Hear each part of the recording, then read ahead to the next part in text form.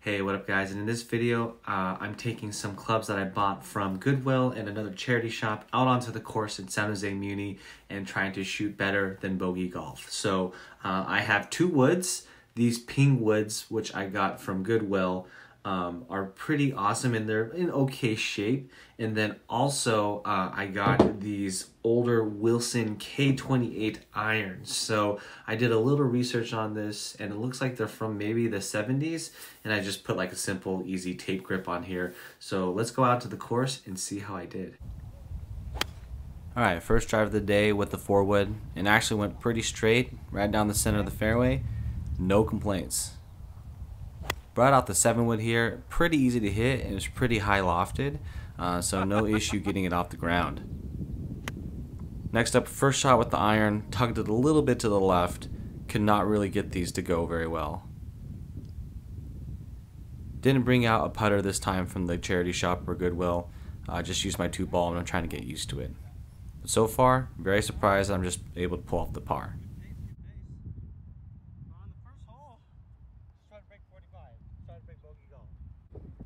Alright, 4-wood, let's go. Second drive of the day with this club, and at this point I can't get over how much I really like it. I was just hitting it straight and I was just hitting it good, and it wasn't actually as hard to hit as I thought it was going to be. Unfortunately, the camera timed out on this because someone called me on my phone, but this is where I ended up, and I used the 9-iron to chip onto the green, and I actually got it pretty close, so I ended up saving my par here. So so far, you know, from a 9-iron perspective, from the Wilson set, not bad.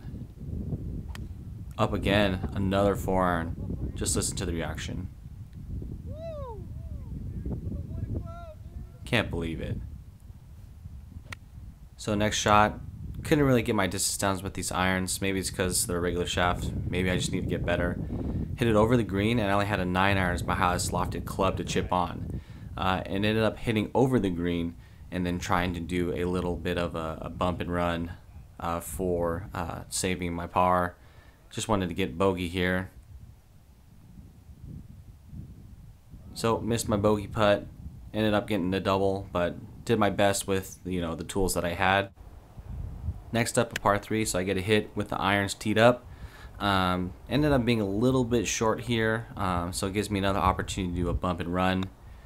Did a great bump and run actually, and I was, you know, kind of surprised about this 9-iron, like I said earlier. Only club that I really liked in this whole set. So just tap in, get another par. So overall, looking good to break 45. Next up, another 4-wood, and I just can't believe how great I'm hitting this club. Thinking I'm invincible now. Like you see my reaction, just loving it out there. Can't believe it. Alright, just a little update. The 4-wood, the pink 4-wood, I'm hitting super good. Like I carry it like maybe 220. Pretty insane, and it's straight. Like I haven't hit a bad one yet. I'm probably jinxed myself, but it's pretty fun. The irons are really getting really hard to get used to. They're like blades and they're really old in the regular flex. So yeah, that's that. 2 over after 4.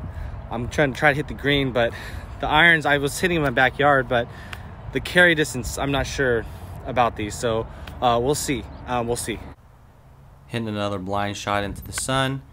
Didn't know where this was really going. Couldn't really see, but surprisingly, ended up on the green. So just whacking it up there.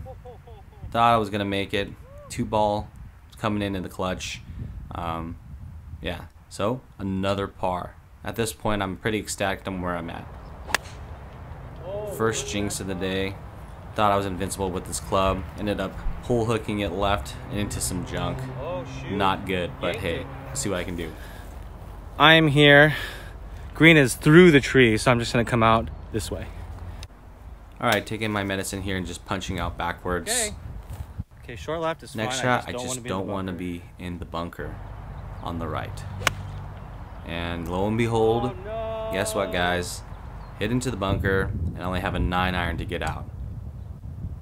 Fortunately, it wasn't a bad shot. It just ended up rolling out a little more than anticipated. Here's my bogey save attempt. Trying to save my double, and I missed. Not too happy here, but triple bogey 5 over. Hey, 5 over through this many holes, can't complain. Next tee shot, actually hit on the green to the left. Very surprised at this point.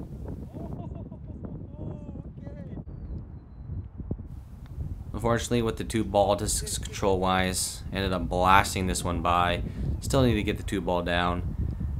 Here's the returner. Couldn't quite do it. So, picked up another stroke here. Currently 6 over with 2 holes left to go. So just another solid 4-wood off of the tee into the middle of the fairway, and I thought, hey, I should be hitting this also off the ground and giving it a shot. All right, so 4-wood off the tee, 4-wood off the ground. I'm into the wind. I'm not going to get it up there onto the green, but I'm going to give it my best shot. So 4-wood off the ground. Hit it pretty good, but ended up drawing it to the left. We wanted it to sit just ever so slightly. In a decent position to chip on. Used the 9-iron. Got it up there, and it hit a little bit too hard, so I have a long one for my par just to save it here. Step up with the putt. And not the greatest roll, but not the worst roll. Just cleaning it up here. And just give that a tap in. Move it on. So, bogey 7 over. All I have to do is not get double, and I break 45. Hit this one just like a few holes before. Just pulled it a little bit to the left with the draw, but it went really far.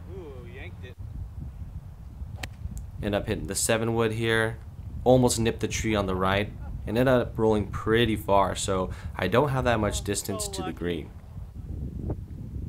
Just another chipping on, and I just flared it out to the right. I have no idea what happened here, but I got a long ways to the flag. Long putt coming up. 2-ball was just doing okay today.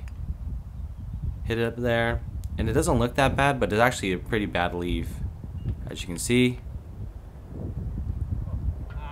hate to see it. Ended with 3-putt, but broke 45 and met my goal of breaking bogey golf with these clubs. Alright, so as you can see, I achieved my goal of breaking bogey golf, shot a 44, and it really wasn't the club's fault that I got from the charity shop and Goodwill. It was more like my putting. Surprises out there was, of course, the 4-wood that I hit off the tee almost every hole. This was a joy to hit. Not the most forgiving club, but if you hit it in the center of the club face, boy, does it go. I was able to hit it maybe like 220 yards of carry, or total, 220 yards total, and man, it was super fun. I was using a super hard ball. I was using a top flight to get as much roll as possible. But in terms of the irons, I think, you know, the only iron that I really liked was this 9-iron, because around the greens it was pretty nice to chip and do some bump and runs. I even hit a sand shot out of it on hole number 6, and that was a little scary because this is like literally the highest lofted club that I have. So, you know, just the 9-iron was great. These are regular flex shafts, and they're really heavy. So from what I understand, this is, you know, something from the 70s. And I think this is supposed to be the store-bought, off-the-shelf type of starter set clubs that you can get from back then. So, but other than that, yes, the woods are awesome. The 4-wood, the 7-wood, the pings, I really enjoyed. Maybe if I get my hands on the driver, you know, somewhere down the road, I plan on doing more of these charity shop, you know, or Goodwill shop challenges to try to break 45 on the front 9 in San Jose, which is, you know, something that's pretty feasible. It's not very long, and you can get away with not hitting driver on most of the holes. So yeah, 220 carry was the sweet spot. If I could just get in the fairway, you know, I could set myself up pretty good. But yeah, like I said, favorite club by far of this first, I guess, of many charity shop challenges is this 4-wood by Ping. This wood was such a joy to hit, and I really enjoyed it. So hope you guys enjoyed this, and I'll see you in the next one.